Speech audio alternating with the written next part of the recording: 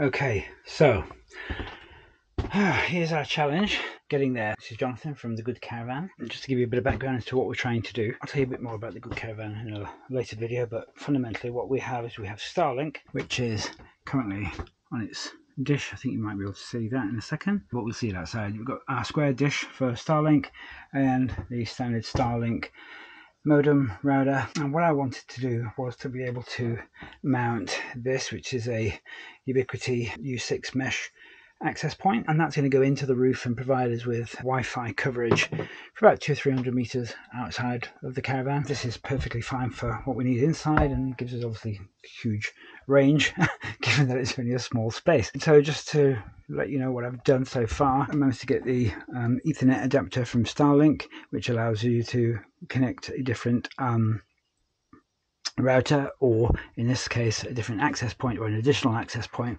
in order to take this Wi-Fi and distribute it externally and have outdoor coverage. So what I've had to do is to mount a double socket in here, which will power the power over Ethernet adapter, and this will also host the Ethernet adapter for the Starlink router. What I've just done is to create a hole in the ceiling from the outside, and then we're going to mount this. So just to show you the way in which I have done this, this was the, turn it this way, so this was our TV aerial from the UK. It was like this, and then it had a whole dish on top of there, and the cable went through to a single hole and into the caravan. Completely redundant to here in New Zealand, as the frequencies of this TV antenna wouldn't be suitable for the country. Anyway, we don't watch TV, it's more about internet. So what I did was to repurpose this by cutting it out, cutting a hole in there. And so the design I've come up with is to flush mount this through here, through the ceiling, and then assemble it. So I'll assemble it now just to give you an idea of what it is that I've done. So the first thing that we need to do is to push this through here. It's a very snug fit, which is good. And then I will be using some silicone around here to make sure that we don't have any water ingress. And the beauty of this is well sealed. I'm using the same holes that were already in there to mount this.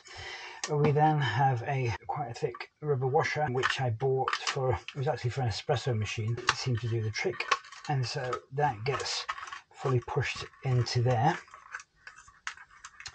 And then what we then need to do, I may silicone that, but I probably won't, because I do want to be able to take this out to make sure that's fully seated. As you can see, we've got a very tight seal there. So once that comes in through from the outside, we then have this bracket, which simply slides and keeps it, in fact it's the other way around, that way, keeps it snug against the ceiling and is flush. In terms of how the access point goes in, this is one directional, but before I do that, what I did is, again, I managed to find an O-ring that's slightly smaller than this. So I'll cover that with an O-ring because I don't want any water ingress from the top. So this is basically usually either desktop mounted or ceiling mounted, that way around. And clearly what I'm doing is putting it into the caravan roof this way around. And so I need to make sure that we don't get any water ingress through the top of here. So then that gets pushed in until it clicks. Then we have our Ethernet cable coming through here. I then have a magnetic cap which will go on there, and we've got the O-ring here, so there shouldn't be any water ingress. So that's what it will look like on top. So just bear with me 1 second, I will go on top of the caravan and we'll make that happen. In fact, I'll take that, so I'll be back in a second. Okay, so here we are on top of the caravan. I'm going to clean all this up and redo it, but I'm just doing a test fit right at the moment. So let's move this drill out of the way. There's the remainder of the room. Okay, so hopefully, cool. So as you can see, this will go through the same holes. I'll reseal this, but that's firm. Exactly the same holes as we had there. Pull this down, make sure that we get this to the right direction, and fully in. Okay, now we just drop that on there. So this will act as also like an umbrella, a shield. Water will hopefully come off here, drop off there, so we shouldn't get any water ingress hopefully, but I'll be monitoring it quite closely, and then if needs be I can put some silicone around there. Ideally, like I say, I don't want to, because I want to be able to take this out when we're parked up for any length of time and not using the caravan, and then I've got a plug that plugs this completely and keeps it watertight in place of the actual access point itself. So let's go downstairs. There's a bit of a mess in here, so please forgive me. So there we go. So that's coming through here. I'll try and set up the camera so that we've got a better shot of what I'm doing. Okay, back in the caravan. As you can see, we've got that through. I just orientated it this way just so I can get access to this. We haven't got the underlying locking bracket on just yet.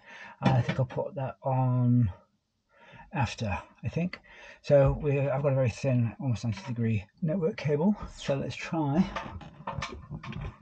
and get that in there, into the RJ45. Come on. Oh, there we go. Nice, satisfying click. Okay, so now I'm just going to thread the locking bracket through here. Make sure I get the serrated teeth in the right place.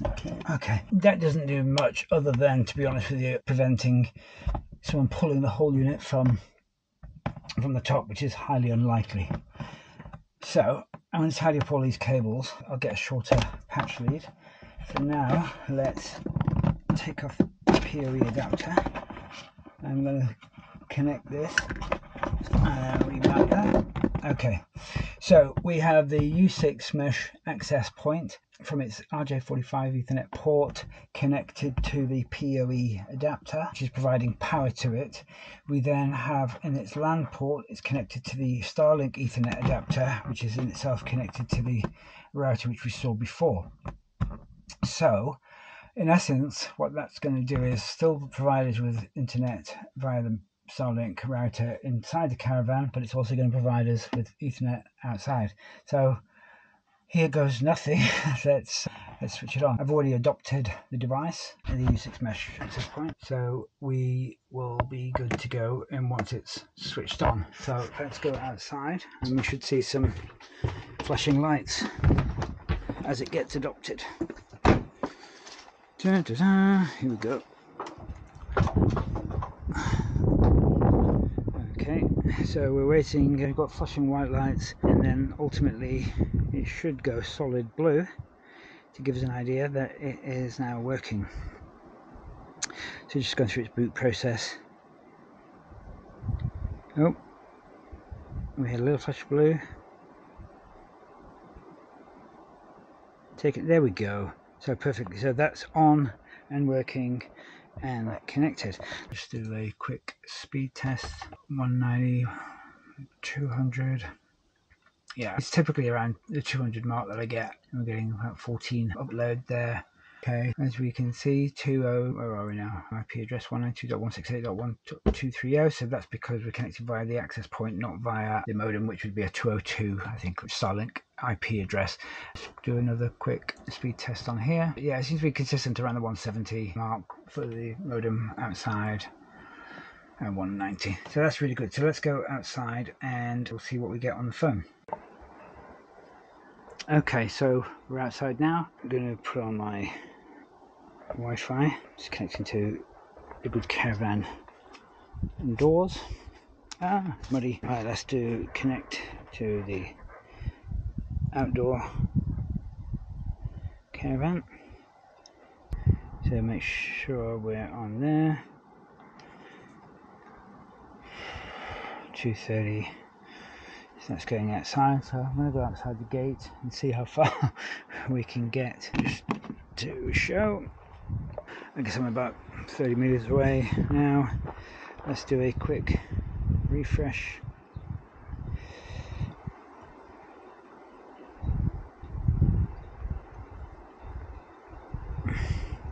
Still 200. I'm going to go up here, see what we get over here. Excuse me, all fingers and thumbs. Yeah, that's pretty epic. Still getting over 200 megabits per second.